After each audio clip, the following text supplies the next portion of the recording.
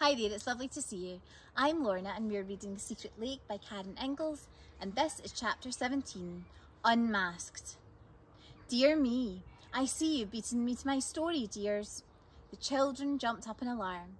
Mrs. Moon stood in the doorway holding Stella's glass of orange juice.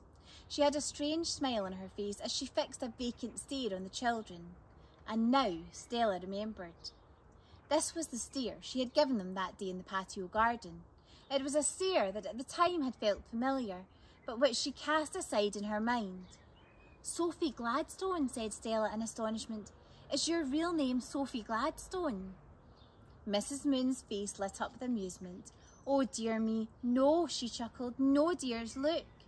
Her face was beaming as she gestured with her stick towards a second trunk sitting in the far corner by the window. There's mine over there, dears.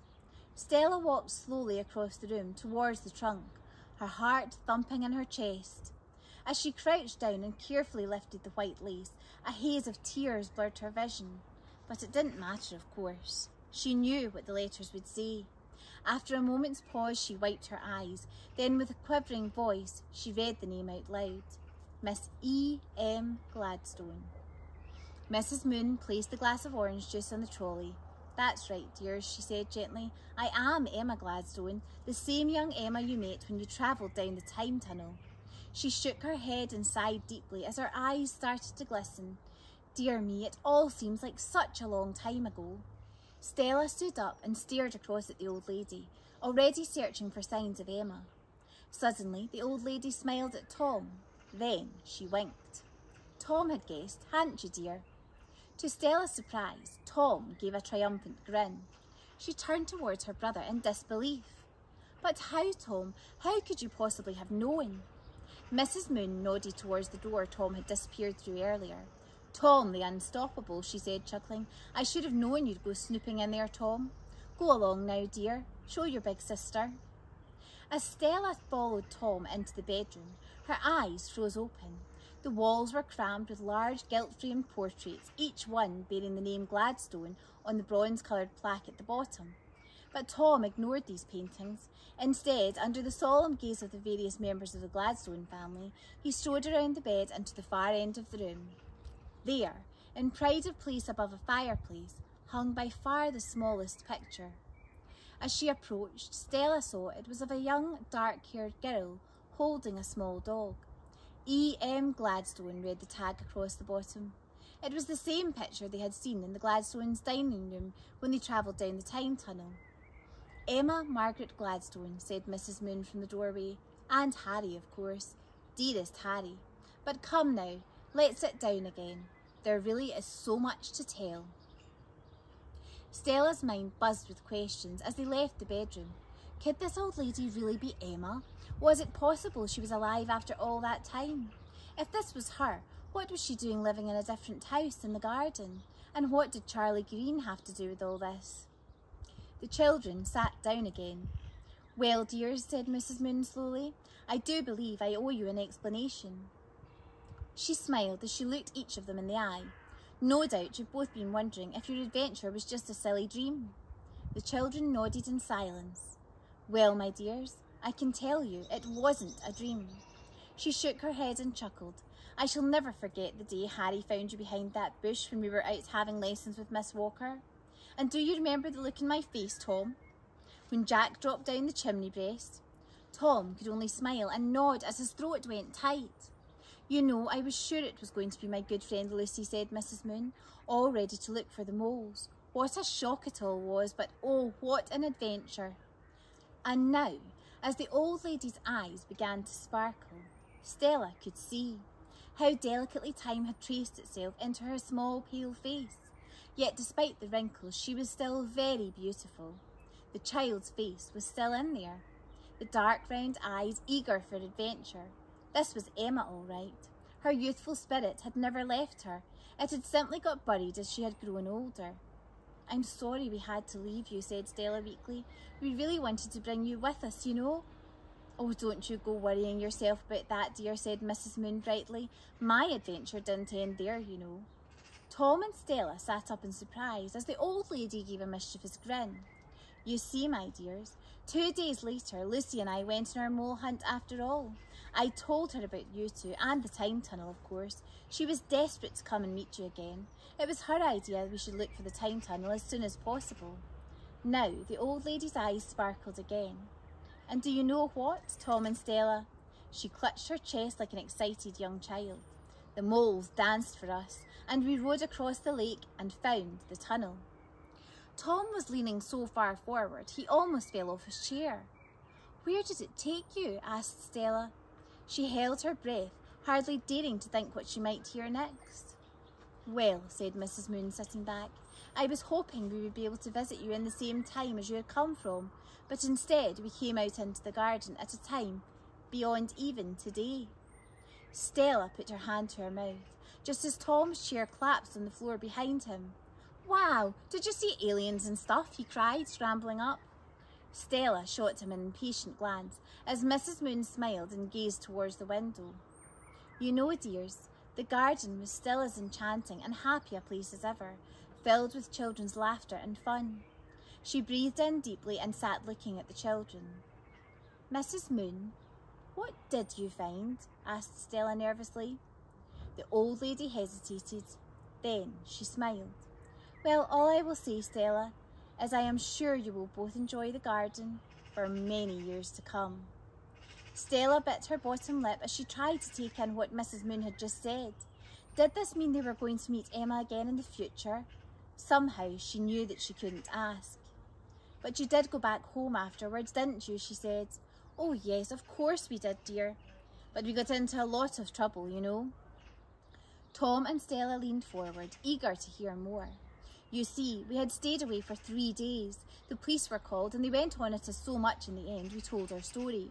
Of course, no one believed us and we couldn't prove it. My father never really forgave me for making him look so foolish. It was all over the newspapers. A wave of sadness broke across Mrs. Moon's face, but passed as quickly as it appeared. By the time I left home and met Edward, I'd started using my middle name, Margaret. But why? Said Stella. Well, you know, everyone I met as I was growing up seemed to remember the Emma Gladstone time tunnel story, and it all got so tiresome in the end. The old lady stared up at the portrait again. Edward died 20 years ago. We hadn't any children, and it was only then I decided to move back to the garden. With all the houses divided into flats now, it's perfect for me. I do so love it here. But what about Harry? Said Stella suddenly. Mrs. Moon chuckled. Of course, dearest Harry. That's who we were talking about when all this started. Well, Harry was given to me as a puppy for my 5th birthday. We lived for each other. My mother had that picture painted of us just after I got him. I missed him terribly when he finally died. To the children's surprise, a childlike grin now spread across the old lady's face. But then, you know what, Tom and Stella? It was a few days after I moved back here to the garden. Harry came back. Came back? They exclaimed. I could barely believe it myself, said Mrs. Moon, chuckling. You see, I had got up early and gone for a walk in the garden. I've always woken early since Edward died. And then, out of the blue, there they were. The moles again. The old lady frowned and tutted. They vanished as quickly as they appeared, so naturally I thought I'd imagined it. But then, as I was walking back to my flat, he appeared, racing across the lawn, soaking wet. It was Harry, all right. I'd know my Harry anywhere. Confused thoughts flashed through Stella's mind as she tried to take in what she'd heard. Mrs. Moon, are you telling us that your Harry here is the same Harry you had as a child? That's right, dear, said Mrs. Moon, beaming, and you know, it all makes so much sense. She gazed out towards the garden. Harry's coming and going didn't bother me at first. I knew he must have found a way to travel between me and my old time. Perhaps the moles divulged themselves to animals more readily. Who knows? He's gone to see the young me. I would chuckle to myself on the days I remembered things clearly. You see, she went on, I believe Harry doesn't want me to grow lonely in my old age, and that's why he keeps coming to see me. It also explains his absences when I was a child. Now the old lady looked down. But then, you know, dears, age has a way of playing tricks on you. I'm over 100 now, and my memory comes and goes from one day to the next. That means I don't always remember about Harry or our adventure. Wow, said Tom, beaming with admiration. The old lady continued, "You know, I do wonder if the moles have something to do with my long life, and Harry's. He lived until he was 16, you know. That was quite a record back in those days." Stella stared in silent astonishment. Perhaps what Mrs. Moon had told their mother about her age hadn't been so wrong after all. Mrs. Moon paused, then gave the children a strange smile. "You know, Tom and Stella, I feel happy now. I think Harry may have returned to the young Emma for good, to live his life out in peace. That's why I wanted to talk to you, before it gets too late." Stella tried hard to swallow, but a lump had risen in her throat. Was Mrs. Moon telling them she was about to die? The old lady leaned forward and pointed with her frail hand towards a side table. "Look, Stella, in there." Slowly, Stella raised herself from her chair and pulled open the mahogany drawer. Her friendship bracelet, its cotton threads now worn and faded, lay on top of a pile of folded white napkins. She bowed her head, trying to hide her tears, as she remembered Hannah's words. "I think you should take it, dear," said Mrs. Moon with a gentle smile. Tom suddenly jumped up. "Mrs. Moon," he blurted out, "what's Charlie Green got to do with all this? Has he been down the time tunnel too?" Stella shot him an impatient glance. Mrs. Moon sat back in surprise. "Bless me, no, dear," the old lady chuckled. Then she paused and cleared her throat. "But oh, I think I do see why you're asking." She studied the carpet for a few moments, then raised her eyes towards Tom. "Well, Tom, I have to confess that Charlie does know about the time tunnel, and that you went down it. In fact, he knew about that before you did." Tom and Stella exchanged looks of disbelief. "You see, dears, what with Harry's coming and going, all soaking wet, I felt I really had to explain, in case he stopped him going back. Anyway, he was wonderful about it." She shook her head and smiled. "You know, I think it was only when you two moved here that he really believed me. He's always been very protective about the molehills since I told him, and I'm sorry, Tom, if he's been a bit sharp about them." "But why didn't you tell us you were Emma?" asked Tom. The old lady smiled. "How could I, dear? You needed to go and rescue Jack. I didn't dare interfere with that. And then what with my memory?" A grandfather clock chimed in the shadows.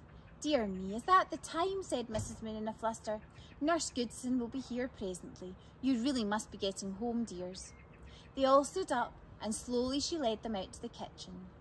"Well, children, it was wonderful to see you again," she said, "and I'm so glad I've been able to share my story with you at last." "We'll come and see you tomorrow," said Stella brightly. "There's only one more week of the holidays left." Tom nodded in solemn agreement, and they stepped out into the cold. "Of course, dears. Goodbye, dears." And Mrs. Moon closed the door. Join me for chapter 18.